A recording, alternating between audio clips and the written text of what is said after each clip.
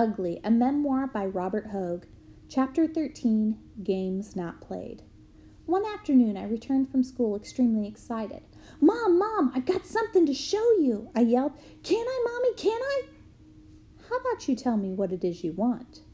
I rummaged in my school bag, pushing aside books and pencils and half-squished bananas I hadn't gotten around to eating, and pulled out a sheet of paper. It was a permission slip for parents to sign, allowing their boys to play school sports. Can I play? Stop, Mom said. I'm trying to read this properly. She read it once, then turned it over, but there was nothing on the back. She read it again, taking it slow, then a third time. Well, I'd like to have a think about it and talk to Dad, she said. Is that okay? Everyone else in the family was involved in sports in one way or another. Even Mom, who didn't really play anything much, had started managing the tennis team Catherine played on. The sport I wanted to play was called rugby league. Rugby league is a lot like American football, but with no helmets and no pads, and fewer cheerleaders.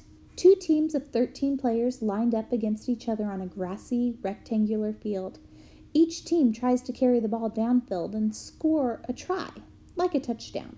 Teams had 6 tackles or downs to score before the opposing team took possession of the ball and tried to score. It was a simple game, and where I lived, it was the most popular sport to play and watch. Even for young kids, though, it was a tough contact sport. You ran at a bunch of kids standing in front of you trying to block your way and either somehow managed to break through, or a bunch of them would fall on you when you didn't. It was a mess of arms and legs going all over the place. One way or another, you'd come into violent contact with some other kid. Mom and Dad were under instructions from my doctors to avoid knocks to my head. Surgeons didn't want a forearm or a foot undoing all their good work. Neither did my parents. Just as bad was the chance another player could cop a whack from one of my artificial legs. Both were much harder than a real leg and could cause some serious harm. There was no way Mom and Dad could let me play. Mom went to school to see Mr. French, who was in charge of organizing the teams for our school. She explained to him the reasons I couldn't play and asked if there was some way I could be involved on the sidelines. They came up with a plan for me to be a ball boy on the side of the field, kicking the ball back in when it came out of bounds and helping players set up the ball for place kicks. Do you mind if you only play on the sidelines, Robert? Mom asked when she arrived home. I don't mind what I do or where I am as long as I'm playing and as long as I'm there. She and Dad both made a show of signing the permission slip, but I'm not really sure it ever made its way to school. We won that first game. I even got to go on the field a few times. It felt good, but deep down I knew I wasn't part of the team. A year later, I came home from school one day and called to Mom from my bedroom while I was getting changed, asking her if I could play Saturday morning rugby league. No reply. I guess she hadn't heard me. Later, I went to my school bag and retrieved the slip of paper with all the information on it. I put it on the table in front of her. Give me a straight answer, yes or no, I said. Would you be very disappointed if I said no? Mom asked. I started to cry. Once again, Mom explained that it was a tough contact sport. I was likely to be hurt if an elbow or a foot hit me in the face, and other players were likely to be hurt if a clump of metal from one of my legs hit their head. I just kept crying. We watched rugby league every Sunday night on television. Sometimes I even got to go with Dad and watch games at the stadium. The players were some of my biggest heroes. Maybe you could play tennis, Mom suggested. I don't want to play tennis, I shouted at her. Mom almost lost her temper then, but she took a long breath, then closed her eyes for a moment before responding. I'll talk to Dad about it when he gets home from work. I stormed off, sulking. Next morning, I grabbed the sheet of paper and excitedly plonked it in front of Dad at the breakfast table. Can I play, Dad? No, Robert, you can't play, he said. I started crying again. Why not? It's too dangerous, Mom said. If you play a sport like that, you'll just end up hurting yourself or someone else. I crossed my arms like I'd seen people do on television when they were cranky but determined. Dad tried to cheer me up. These kids kick each other in the shins and then they put their fingers up each other's nose when no one is looking, he said. I didn't laugh. Are you sure you don't want to play tennis, Mom asked. Yes. Well, go have your bath and get ready for school then, she said. I'm not going to school, I said. Mom shrugged. Suit yourself. Dad glowered at me and pointed toward the bathroom, and I went. When I came home from school, Mom again talked to me about tennis. I still wasn't very keen, but after a while, Mom sent me into her bedroom to retrieve a package all wrapped up that she'd left on the bed. It's a tennis racket! It was just like the one Catherine had. I was excited to have my own tennis racket at first, but I didn't really pursue the sport or make the most of training Mom and Dad offered. I wanted to be part of a team, win, lose, or draw, but mostly win. We'd go around in circles every few months. I'd argue that I should be allowed to play some sport, and my parents would say no. Summer was cricket season, but that would involve having a hard, heavy ball aimed at my body at significant speed. It was another no. I loved swimming too, but it wasn't the kind of team sport I wanted to play, and I wasn't fast enough to be competitive. Running was the same as swimming, with the added benefit that I fell over all the time. One by one, all the sports were eliminated. In elementary school, the closest I got to any organized competition was Friday afternoon sports. Most of the other kids would go off to play competitions against nearby schools, but there'd be a bunch of us left behind, the injured, the uncommitted, the uncoordinated, the ones who couldn't catch, the crippled. I would have happily spent my time in the library. Alas, this gaggle of uncoordinated misfits was rounded up each week and made to play some sort of sport against each other. We'd get into our sports gear and head down to one of the ovals not being used for a real sport. We'd be told what sport we were going to play for the afternoon. Often it was softball, but sometimes it was a made-up sport designed to at least keep us active for the last hour and a bit of school week. The teacher would choose 2 captains. The captains would then look the rest of us over, using their obvious years of sporting experience, training, coaching, and performing at the highest levels of athletic competition, and they'd slowly put us poor suckers out of our misery.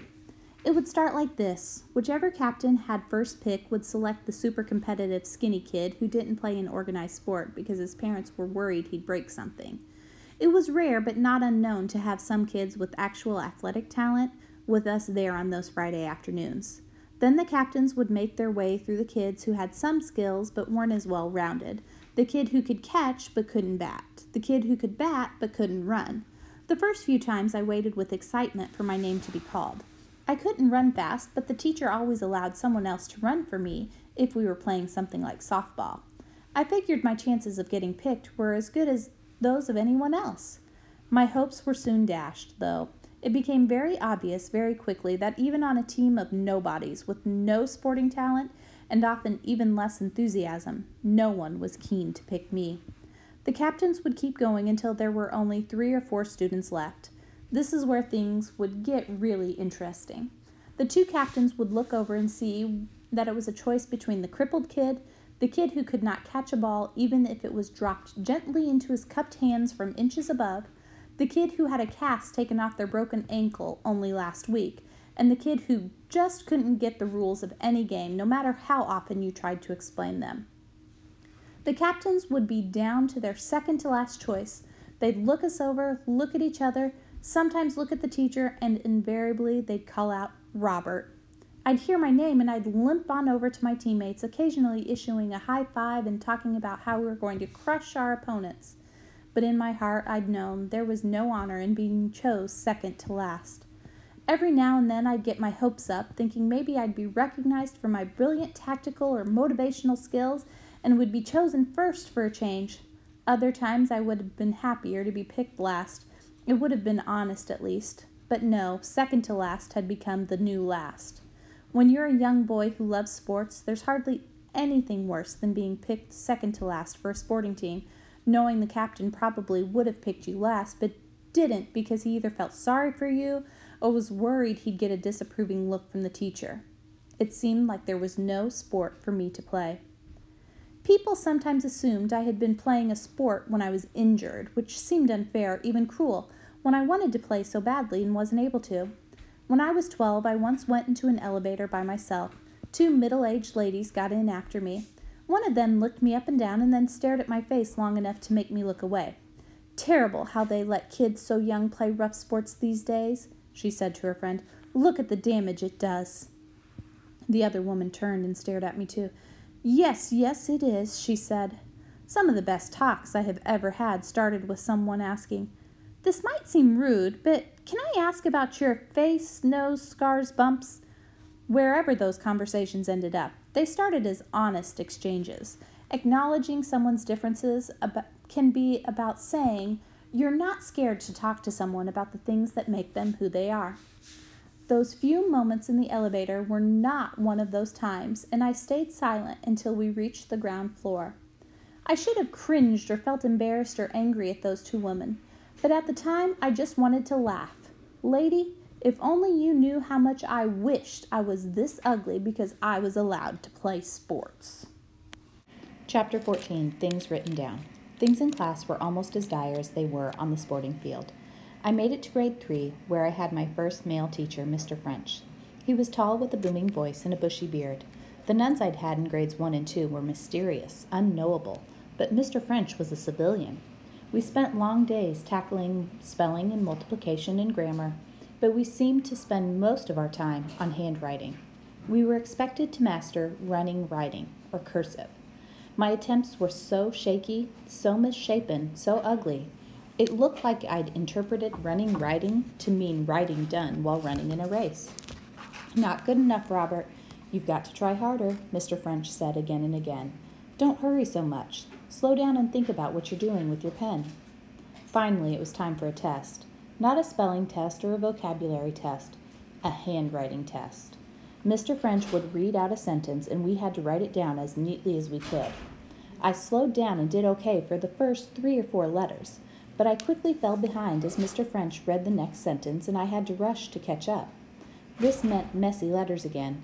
After a few painful sentences, we finished. My paper might as well have been covered in the etchings of an alien language, written left-handed while standing on my head, in a pool. My test came back with a single check mark on the entire page, and lots of very precise, neat X marks. 1 out of 10. Mr. French called me and 2 other kids to the front of the class. He told us there was no reason for handwriting that messy, and we clearly hadn't been practicing. I started going red. It was the first time I'd been called out in front of the class for bad schoolwork. Then he said 4 words that scarred me for life. "Hold out your hands." Schools at that time still punished students by whacking their hands or bottoms with straps or a long, thin piece of wood called a cane. We were going to get the cane. I'd been in trouble at school before, but most of the time that just meant a whack on the bottom from one of the nuns. After I heard the initial whack, I wished I'd been first in line. I closed my hands and started to slowly curl my fingers. "Flat hand, Robert," Mr. French said as he approached me. He brought the cane down on my hand, and I thought it was going to split in 2. It left a cranky red mark across my hand, my writing hand. I closed my eyes again and tried not to cry. Right then and there, I decided that what my words meant and said were more important than how they looked. I decided I'd always choose writing faster over writing neat.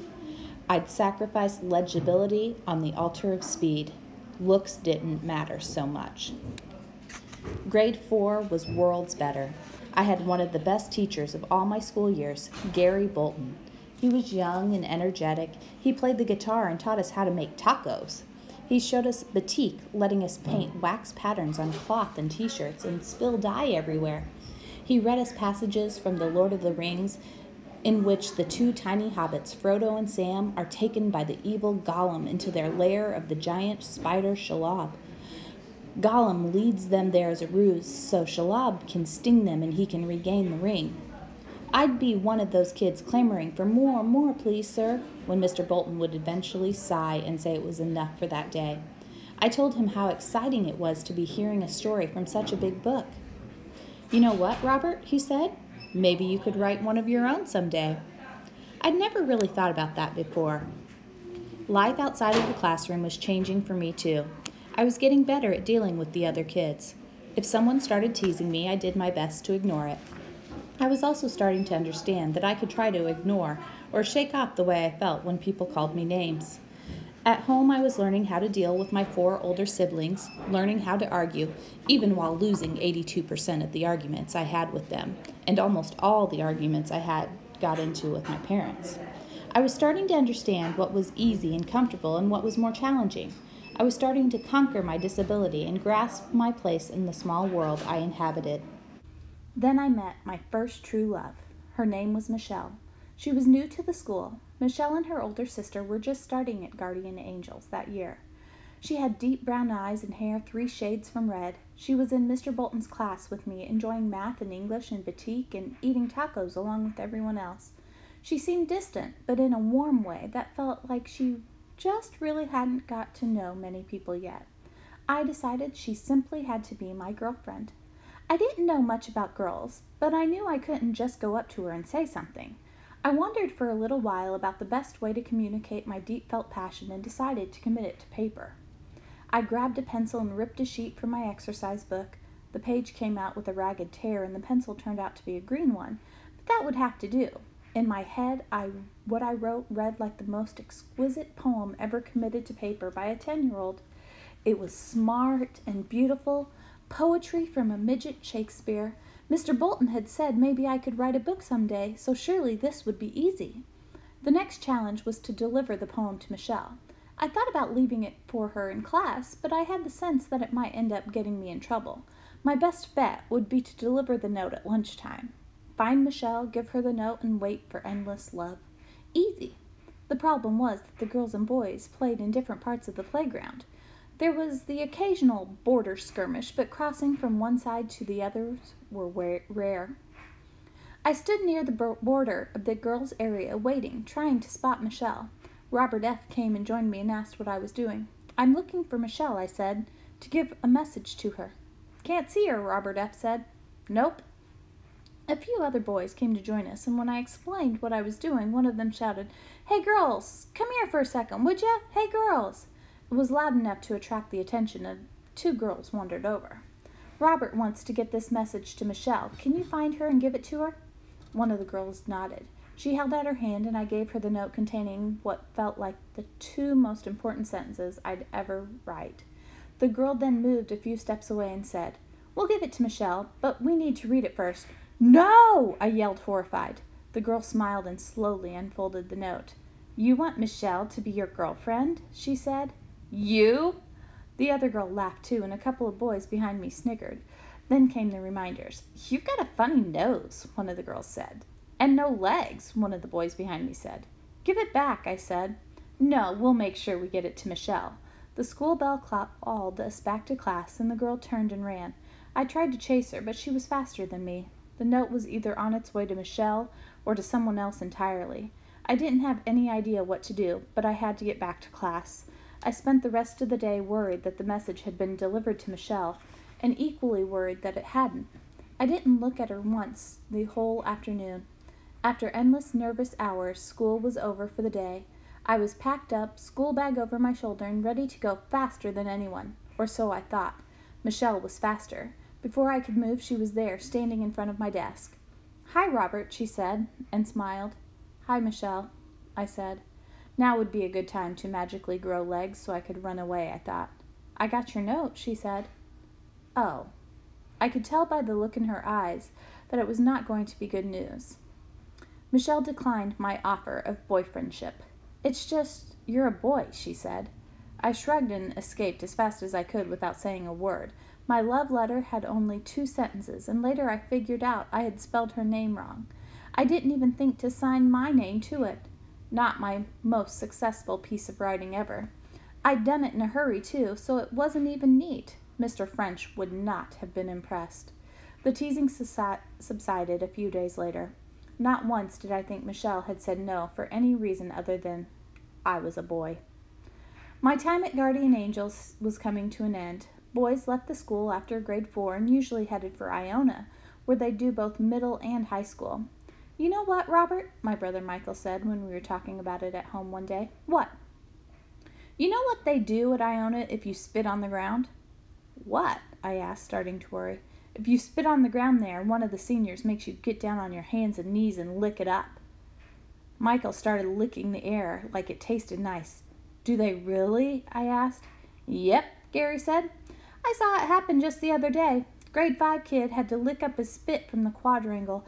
Those seniors, they'll push your face right into the ground to make sure you lick that spit up. Michael and Gary took great delight in seeing how much this terrified me. I couldn't stop thinking about it. Any school that would make someone lick up their own spit, lick it up off the actual ground, must be really tough. The funny thing was, I was not the kind of kid who ever in 1,000 years would even think about spitting on the ground. I knew Dad would be most displeased if I ever did something so crude. I don't know why I was so worried. Off to Iona I went, half expecting to see kids on all fours licking up spit. I'd survived my first 4 years of school, hadn't scared the girls too much, and was about to make my way into the big school down the road. Surely it couldn't be that bad, I thought. And it wasn't. It was worse.